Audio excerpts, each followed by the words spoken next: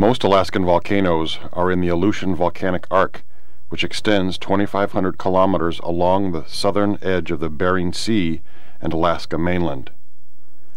This classic volcanic arc contains some 80 quaternary stratovolcanoes and calderas, and 44 of the 54 historically active volcanoes of the United States. The Aleutian Arc volcanism is the result of active subduction of the Pacific Plate beneath the North America Plate. In the past decade, hardly a year has passed without a reported volcanic eruption in the Aleutians. This is probably not because the arc has become more active, but rather because eruption detection has improved.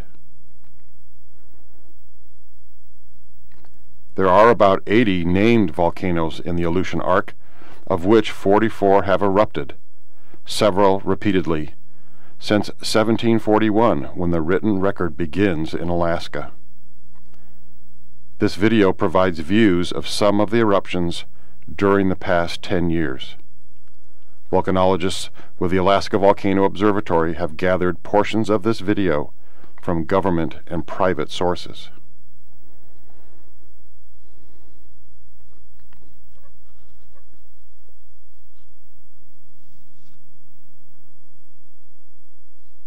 Boguslav Volcano is composed of a cluster of small, low-lying islands located 40 kilometers north of Umnak Island, behind the main axis of the Aleutian Arc, about 100 kilometers west of Dutch Harbor.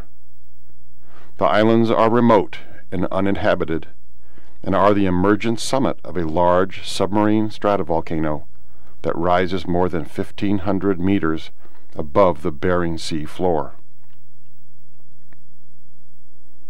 The main island, Boguslav, has undergone dramatic changes in size and shape during historic time, an evolution which has been unusually well observed and recorded. The first historic eruptive activity was reported in 1796, and 8 periods of explosive eruptions, including episodes of lava extrusion, have occurred since. In 1988, when filmed by the United States Fish and Wildlife Service, the island consisted of 3 eroded remnants of previous eruptions. In early July 1992, passing airline pilots reported steam and ash plumes up to 8 kilometers above the main island. United States Coast Guard observations and photography in July confirmed that a new 100-meter-high lava dome had been constructed on the north tip of the island. Except for residual steaming of the dome, activity had subsided by late July. The hot material that emerged from the vent formed a lava dome that sloped down to the coast. This type of extrusion of lava has been responsible for the formation of many of the islands in the Aleutian Arc and elsewhere around the Pacific Ring of Fire. Although Boguslav Volcano erupts frequently, the activity poses no threat to high-flying aircraft.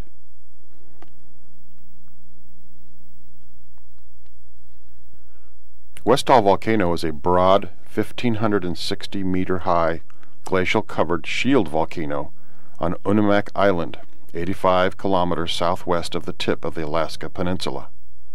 The volcano is about 18 kilometers in diameter at the base and is built upon a large ancestral stratocone.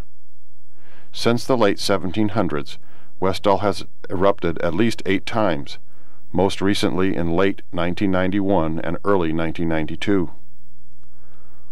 On November 29, 1991, pilots reported the beginning of a fissure eruption through the ice, sending incandescent molten material several hundred meters into the air.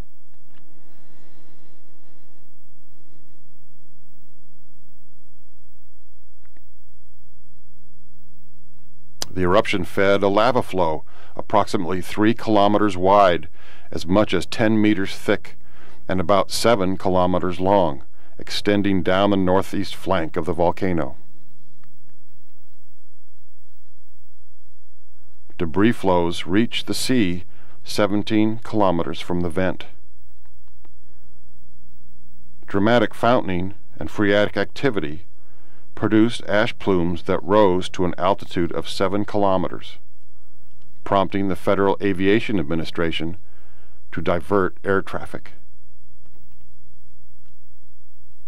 Most of the ash remained at low altitudes, and much of the fallout dissipated harmlessly over the Bering Sea or North Pacific. Light ash falls did occur on Unimak Island, including the village of False Pass, located 90 kilometers east of the vent. The activity subsided by mid-January 1992. Lava fountaining of this kind is similar to the eruption style of volcanoes in Hawaii, which are produced from very fluid lavas. These lavas come from magma generated within the ocean crust underlying the Aleutian Arc, unlike the volcanoes underlain by continental crust, whose magma is more viscous and can be highly explosive and dangerous.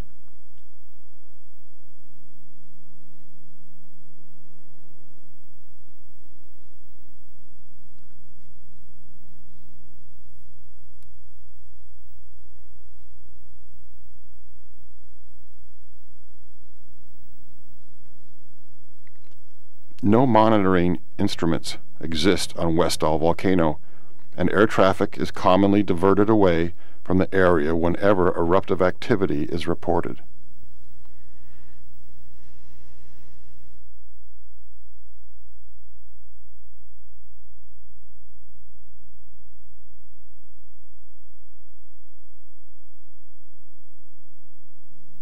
Veniaminoff Volcano is a large stratovolcano located 760 kilometers southwest of Anchorage on the Alaska Peninsula.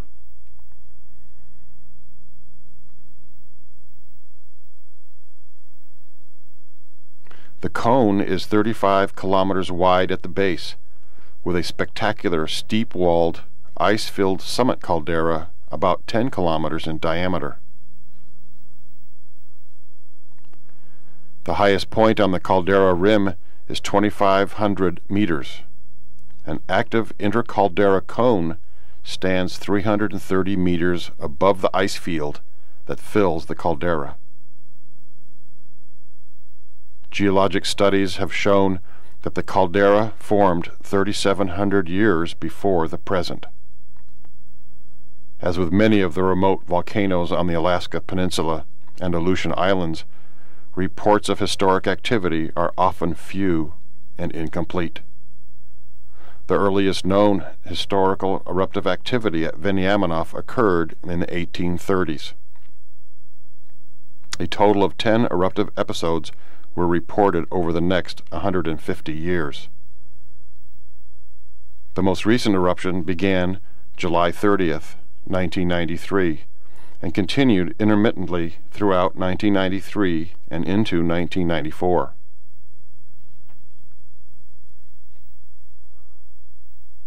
During the eruption of 1983, presented here, lava flows from the summit crater of the intercaldera cone and adjacent subglacial volcanic activity melted 1/10 of a cubic kilometer of ice, forming a 1 by 2 kilometer 120-meter deep, water-filled pit. The semicircular crevasses that surround the lake are indicative of substantial subglacial melting.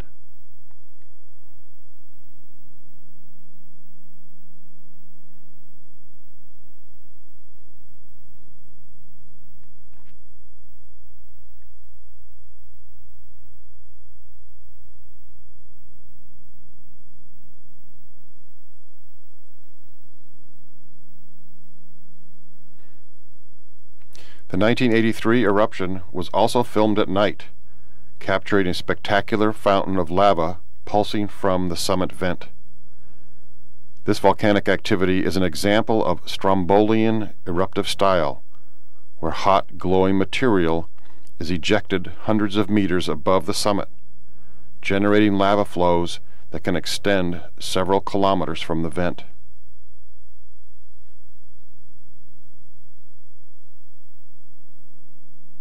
This hot material landed on the surrounding ice and snowfield, melting ice to produce water that filled the ice pit.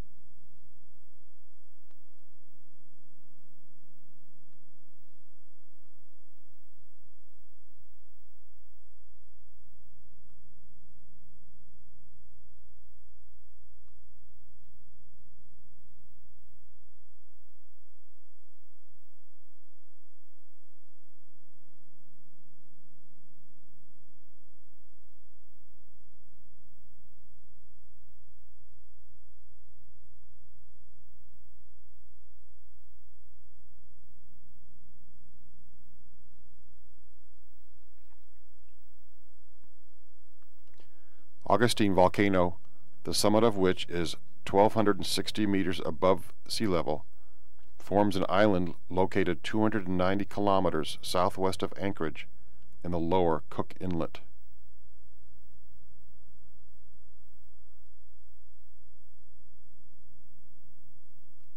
Captain James Cook discovered and named Mount St. Augustine in 1778 as he sailed into Cook Inlet.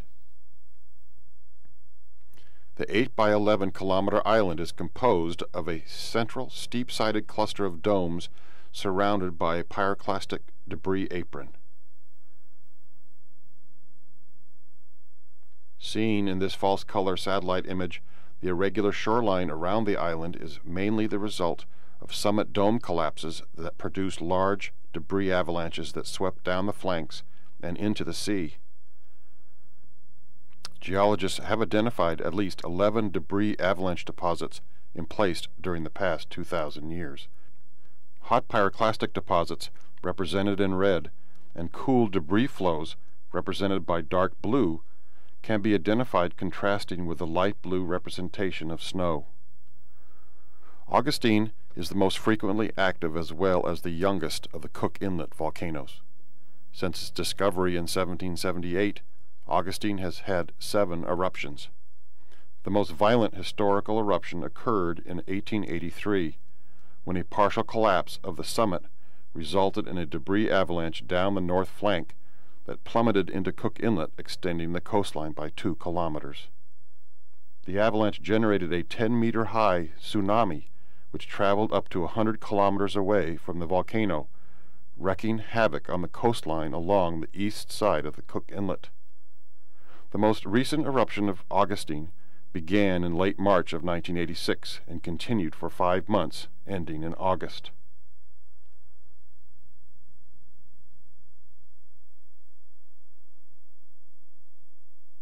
The U.S. Geological Survey scientists responded to the eruption and documented the eruptive activity during fixed-wing observation flights. A nearly continuous ash-rich plume emanated from the volcano during the eruption.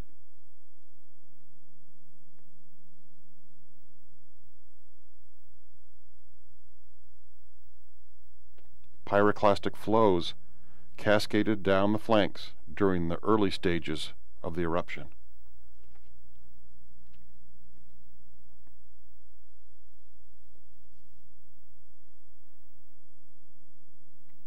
During the later stages, lava extrusion began, culminating with the emplacement of a large summit lava dome and a short flow down the upper northwest flank. The lava dome is visible on the left side of the summit of the volcano.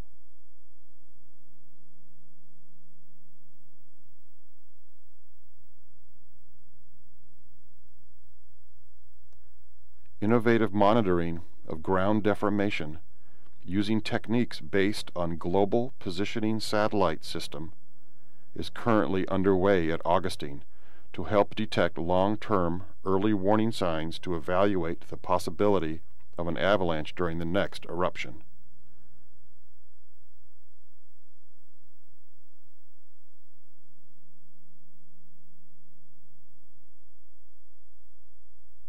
Volcanic activity at Augustine Volcano ranges in style from explosive ash cloud forming Plinian eruptions to dome building and sector collapse. Ash cloud interference with air traffic and possible tsunami are the most significant hazards from Augustine Volcano.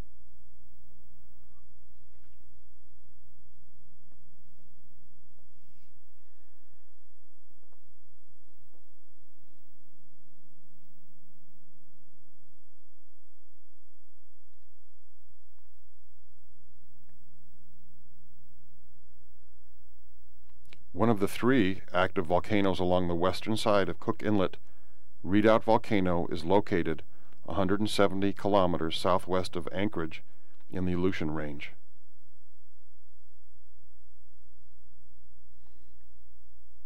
Prior to the 1989 eruption, the volcano was a largely snow and ice-covered stratocone that rose 3,100 meters above sea level.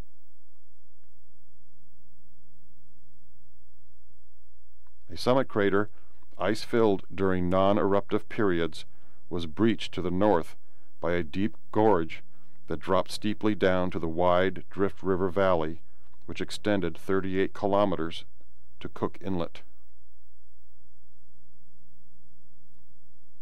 The glacial ice which filled the crater and flowed down the gorge formed a broad lobe of ice across the bottom of the river valley. The historic eruptive activity at Redoubt has occurred within the summit crater, resulting in extensive melting of ice in the crater and gorge. Video of December 1989 shows the summit vent spewing ash.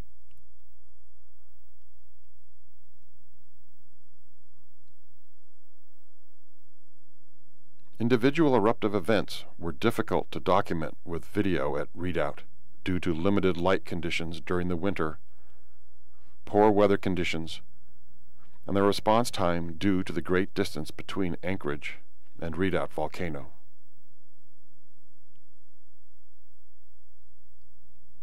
Typical eruptive style at Redoubt range from ash cloud forming Plinian eruptions to dome emplacement and collapse, accompanied by pyroclastic flows.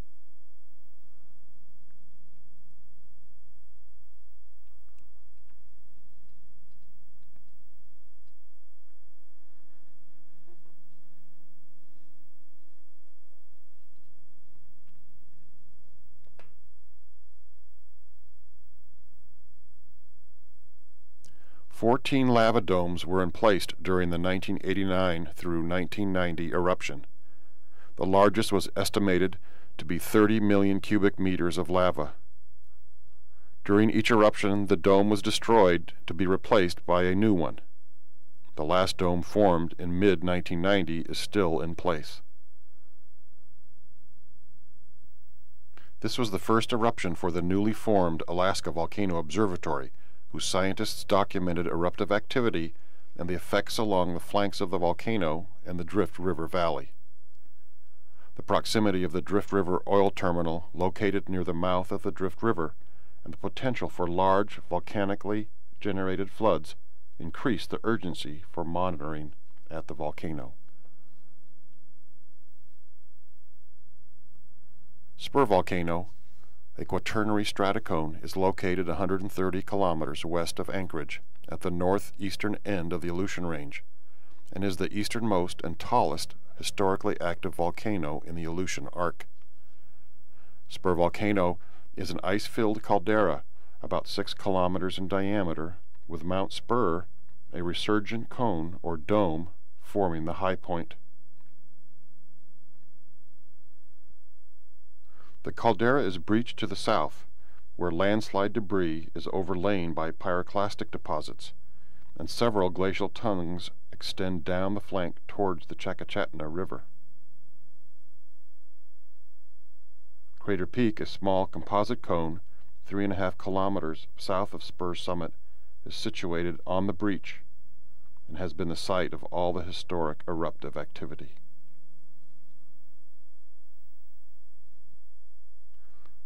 Spur Volcano has been the most active Cook Inlet volcano during the past 10,000 years, producing at least 35 identifiable tephra layers.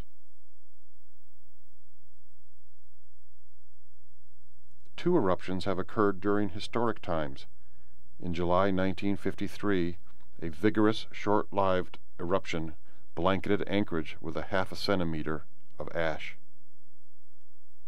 The most recent eruptive cycle began in June 1992, and the three explosive eruptive events occurred over the next 3 months.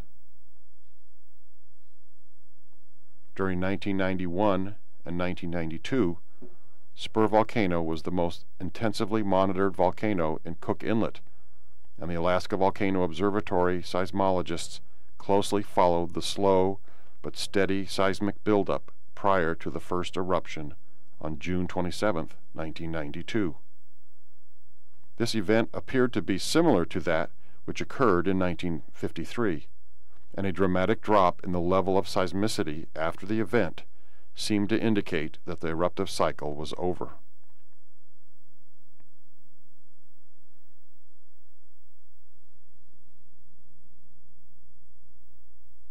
Almost 7 weeks later, on August 18, 1992, with virtually no precursory activity, Crater Peak roared back to life with another blast.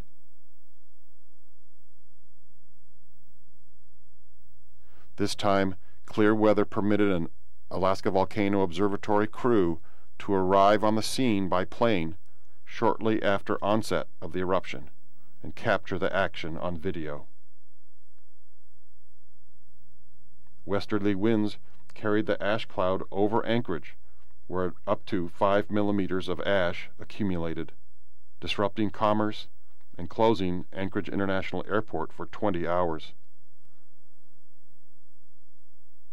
A dark, ash-rich cloud roiled above Crater Peak to an altitude of about 18 kilometers.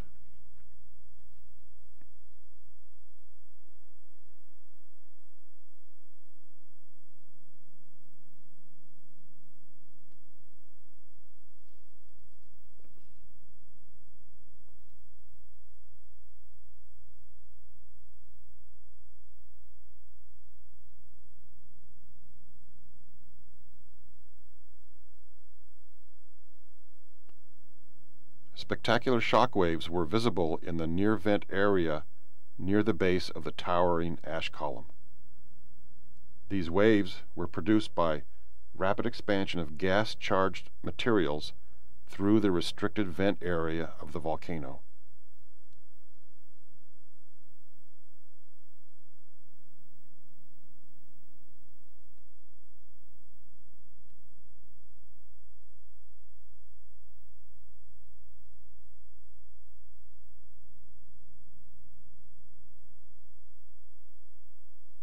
The ash cloud rose above the white weather clouds in a vertical column, culminating in a wide, anvil-shaped head, which expanded mainly in the downwind direction.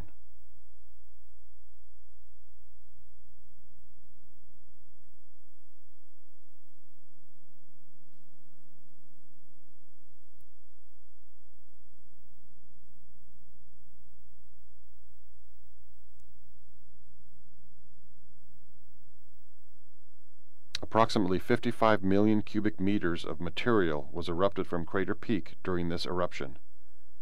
The material consisted of bombs up to 2 meters in diameter thrown 8 kilometers from the vent, to fine ash reported 1,200 kilometers away in Petersburg, Alaska.